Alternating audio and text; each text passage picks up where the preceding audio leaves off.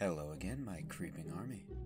Before we start the story, I just want to give a big thanks to VValters Music for letting me read his story, and also providing the backing music for this video. If you haven't already, please check him out in the description below. He's seriously underrated and makes some awesome music. I also want to give a bit of a warning. I do not speak German, so please have mercy on my pronunciation. As always, if you enjoyed the video, be sure to like and subscribe. I'm on my way to 500 subscribers, and it would really mean a lot. Hope you enjoy, and remember, they're all just stories, right? Alex Daminen was driving back to his parents' home in Tulsa, Oklahoma for the summer to get away from his college in Chesterton. The getaway could not have been at a better time. Overworked and not doing well at making friends, he didn't mind getting away from the damn place for a while.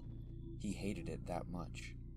He wasn't the social type by any means, and now he dreaded going near anyone in that school with all their happy faces and parties and friends.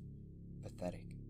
But now he was in peace and quiet as he drove down a rural road in the dead of night, dense forests surrounding him on either side. Some may find this kind of environment creepy, but not Alex. He loved the so-called darker things in life. As he drove on, he started to notice a strange light in the distance, staring back at him almost like a train at the end of a tunnel. The closer he got, the clearer it became what it was. A gas station. He thought to himself, well, who knows where the next one will be, so might as well fill up here. As he exited his white Ford LTD, he looked into the glass windows and saw the cashier staring at a small TV on the counter. He was sitting still. Unnervingly still. Too still. As he walked in and pulled a $20 bill out of his wallet, he noticed the cashier never moved or even looked away from the TV. He was odd-looking. He had long brown hair with a bald spot in the middle, and was morbidly overweight, easily around 400 pounds, and he was also missing several teeth. The smell emanating from him was awful. Almost like he hadn't showered in a very long time. "Hey," Alex said to the still staring cashier. No reaction. "Can I get $20 on pump 1? He said, now raising his voice. The cashier finally snapped out of it and looked over to Alex with malice in his eyes, a look one would have when frustrated, or when staring down an uninvited guest. "Hold your horses, boy," said the cashier. He continued to stare at Alex for an uncomfortable amount of time before finally taking the cash and ringing him up, bringing his attention fully back to his TV. Alex walked out of the gas station, telling himself that it was just some crazy redneck and he should just hurry up and fill up his car.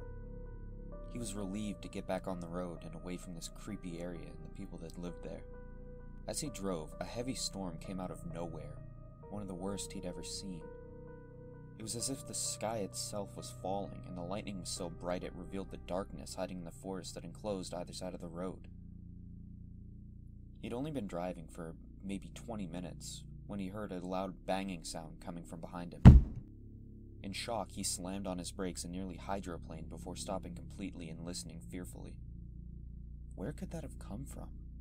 He hadn't seen anybody else on the road for miles. Was it the lightning? He thought to himself. The answer came when the sound started up again with no lightning to be seen or thunder to be heard. It sounded like it was coming from his trunk, but how? The noise got louder and louder, and although Alex was terrified, he knew he had to see what the hell was going on. He got out of the car, and although Alex loved dark movies and video games and such, it was far less enjoyable when it was him cowering in the dark alone. He shakily slid the key into the trunk, and after a deep breath, he popped it and saw nothing. But how could that be? The sound was clearly coming from his trunk. It sounded like something was going nuts in there. He was very uneasy at this point, so he just got back into his car. As he put the key in the ignition, he was shocked to see that his car had completely died. He tried to turn over the engine a few more times to no avail. How is this possible? He thought. This car is practically brand new. Seeing no other choice, he decided to walk back through the storm to the gas station, though the thought made him cringe. He then exited his car and awkwardly speed-walked through the heavy rain back to the gas station, constantly looking back at his car. He couldn't shake the feeling that something was watching him from a distance. Eventually, he had walked so far that he was surrounded only by trees and a very isolated road. After what felt like forever, Alex made his way back to the gas station, but was greeted with a sight that made his skin crawl. There, at Pump 1, was his white Ford LTD. But he had just come from his car. It was nearly 10 miles down the road. Even the license plates were the same, but how? Now more confused and beginning in panic, he walked into the gas station and once again saw the massive cashier, eyes still glued to the screen.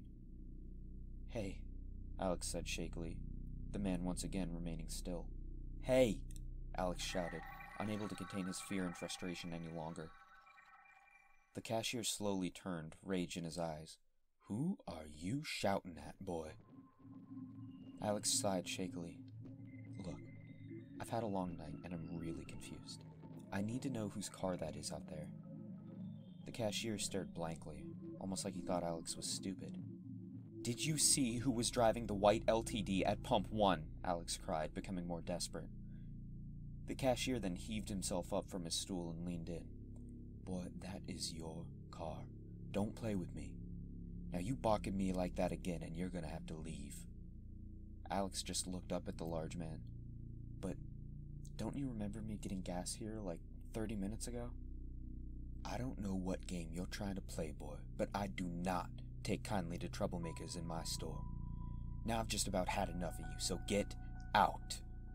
Alex was very confused at this point, but because of the crazy look in the cashier's eyes, he walked out and into his car. To his amazement, the car started up and had a full tank of gas, as if nothing had happened. He just couldn't figure out how the hell it got back here in the first place. He slowly drove out and back on the road, hoping to forget everything that happened tonight. Just a strange event that couldn't be explained. Maybe it was best to just not think about it. As he drove in the rain, he noticed there was no lightning this time. Just heavy rain. He was driving for about 15 minutes until he heard a familiar sound. He slammed on the brakes in panic. He didn't just hear that, did he? Then the sound became louder again. Out of pure panic, Alex bolted out of the car and ran as fast as he could back to the gas station, not even checking the trunk this time. As he ran, he kept looking back, terrified from the feeling something was following him this time, not just watching. As the rain pelted his face, he kept running, despite the fear creeping up his back and the burning in his lungs. When he finally arrived at the gas station, he saw it again. White Ford LTD, Pump 1. "What the hell is going on?" he screamed desperately. He couldn't take this anymore, so he burst through the gas station doors, and as he predicted, the fat man was there watching his TV. Alex slammed his hands down on the counter and demanded, "Do you remember me?" The cashier glanced down at him, an eyebrow raised. "What, boy?" "Have you ever seen me in this store?" he asked desperately. The cashier just looked at him like he was a madman and simply said, "I have never seen you before in my life. Now, if you're not going to buy something, there's the door." Alex, stunned at the situation, just simply walked over to the drink aisle, not knowing what to do next. His head was racing when he heard the twinkling of a doorbell as someone entered the store. He didn't think anything of it as he tried to find the most highly caffeinated drink he could to try and wake up from whatever the hell was happening to him. Alex grabbed the most sugary, high-caffeine drink he could find, and then he noticed the cashier talking to a man speaking a foreign language. As Alex walked up to the counter to buy his drink, he saw the backside of an old man trying to talk to the cashier, but he wasn't speaking English. "I don't know what you want, old man," said the cashier. "I can't understand you." "Hilf mir, die Polizei zu rufen. Ich brauche Hilfe," the old man said frantically. The frustrated cashier responded, "I don't speak German. Now get out of my store." At this point, the old man turned around, and when his eyes landed on Alex, his face turned white. "What?" Alex asked. The man's eyes filled with horror as he stumbled backwards toward the door. "Why are you looking at me like that, old man?" he snapped, frustrated and scared. The old man only said one thing as he continued to back away, pointing a finger at Alex. In a hollow and desperate voice, the old man hoarsely cried, Der Teufel, He turned and scrambled for the door, all the while screaming. der Teufel, der Teufel. As the man ran into the night, Alex stood completely still, in shock as he tried to process what just happened. I don't know who you are, boy, but you best pay and leave, the cashier said softly, nervously. Alex silently paid for his energy drink and walked back to his car. As he shut the door, he sat in thought, trying to process what was happening and why. Was he stuck in limbo? Was this a curse? A dream? Was he in hell? None of this made sense. As he started his car, over a feeling he couldn't explain, he drove down the road for a third time, steadily picking up speed. As he drove, he kept asking himself if he was crazy as he waited for some answer that he knew would never come. He started driving so fast, the rain was hitting like bullets on his windshield. As he sped down the dangerously slick road, he heard a sound right on time. But this time, it wasn't the same sickening thump from inside his car. This time, it was the sound of a police siren. In his side mirror, he could see flashing red and blue lights. What was a cop doing this deep in the woods? He'd been speeding, yes, but no one was around for miles. The officer knocked on Alex's window and was stern and to the point. Do you know how fast you were going? Why the hell were you going 75 on a 50-mile-an-hour road, son? Asked the officer. Alex's eyes, stunned and wild after all that had happened tonight, caught the attention of the cop. Have you been drinking, son? He asked. No, sir, said Alex. Their conversation was interrupted by a familiar banging noise from inside the trunk.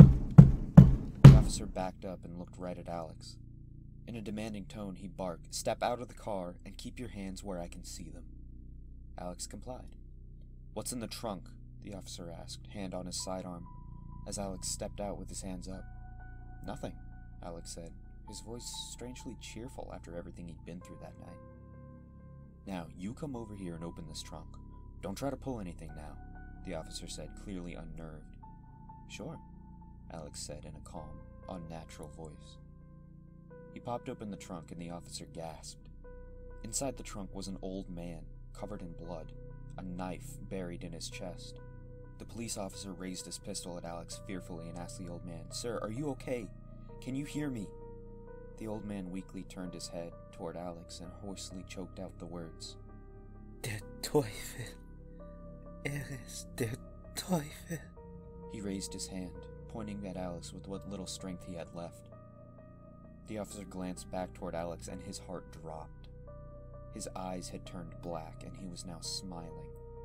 His teeth were sharp and jagged, inhuman. Get back! The officer screamed as he opened fire.